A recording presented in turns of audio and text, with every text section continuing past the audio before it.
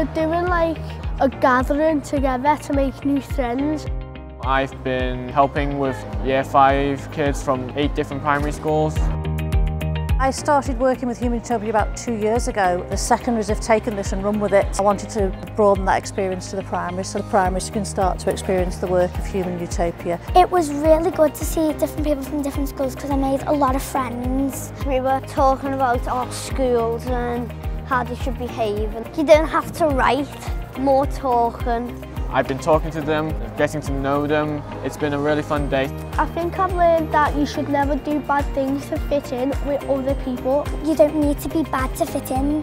You fit in anyway. The best part for me is getting in the group and then sticking in that group and then just talking to other kids from other schools. Children who I didn't think would talk to other people have sat down, engaged in conversation, made new friends. It's just been wonderful to see. I think just in general, talking to them, helping them out, answering their questions will do a lot for them. I like seeing that I've made someone smile and I've made someone's day, and I feel like it will just help me boost my confidence. Some of them at first they seem very shy, but once I've got them talking they seem a lot more confident than they were at first, so it's nice that I've helped them do that.